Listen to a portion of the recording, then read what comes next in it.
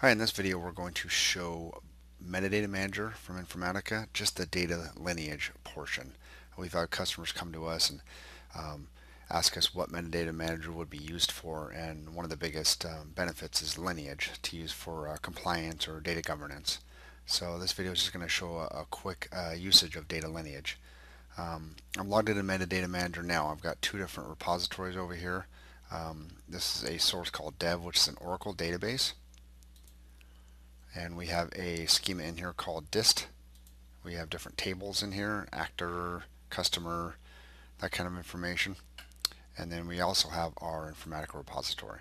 So obviously in a production environment you probably have more databases. You'd have your source, target, and some other um, databases or flat files or something like that. But right now we just have these two right here. So what we're going to show is, let's go back to my map. Let's go back to up to Oracle here. So I want to show under customer columns, I want to know where the first name of this customer is used within my organization. So this is, we're playing like dev is our source Oracle database. So I want to see where this goes. So if I right mouse click on the first name here and I click on run lineage, it's going to go to my meta model and try to figure out where first name is used within the entire structure. So over here on the left hand side we have Power Center. So this shows the source. So there's a mapping out here called mCustomerFF that takes a file called customer.csv. There's the column there called first name. It loads this into the dev database. So it loads it into under the dist schema under a table called customer. So you can see where this is being sourced. And this is just our lab example here. This would, we were playing like this would be our source, this would be our target, but this actually kind of shows you the full range here of how it got populated. And then from here on this table, when is it used as a source? So over here in Power Center we show there's two mappings, one mCustomer to flat file or FF, the other one's mTest composite connection. So we come over here and we can see that we're just going to concentrate on this one right here, the first name here and the full name. So it's like, okay, wait, why is full name used in here? So we understand first name is probably just drug all the way through, but how do we do that? So if we come in here and maximize this mapping, we're able to see that here's a source qualifier, here's a expression, and here's a flat file. And see how full name is there? So let's drill down into the expression here.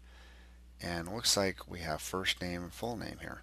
So this is how we're probably doing a concatenation of first name and the last name. So just to show you that, Metadata Manager, the lineage will track, if this port is used, if it's used in a calculation or masked or concatenated, Metadata Manager is going to tell you. So even if we didn't have first name come through, full name would be here, and then you would know that first name was used in here. So let's go look at our mapping real quick. This is our mCustomer to FF, and this just shows you that we have our customer as our source, and we have a flat file sitting out here.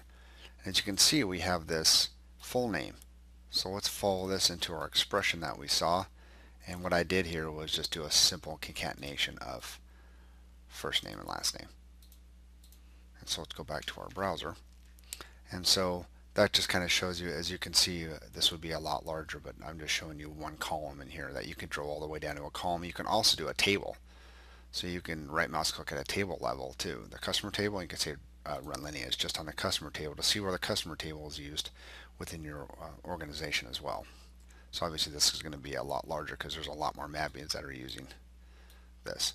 And another nice feature is if you go to actions and then export, you can now export that as a diagram and as an image file. So it'll come up as a PNG file, so you can email that easily to somebody, or you can have an Excel document. And one last thing I want to cover here, and this is just the loading piece. You might have seen this before, but this is how we load. So we have Power Center repository, so I can right mouse click on this at any time. I could click start load, and I can also schedule it on the schedule tab. Same thing with this Oracle database. I can right mouse click anytime, start the load if you make changes, or you can also do a schedule as well. That's pretty much all I wanted to cover in this video. Thanks for watching.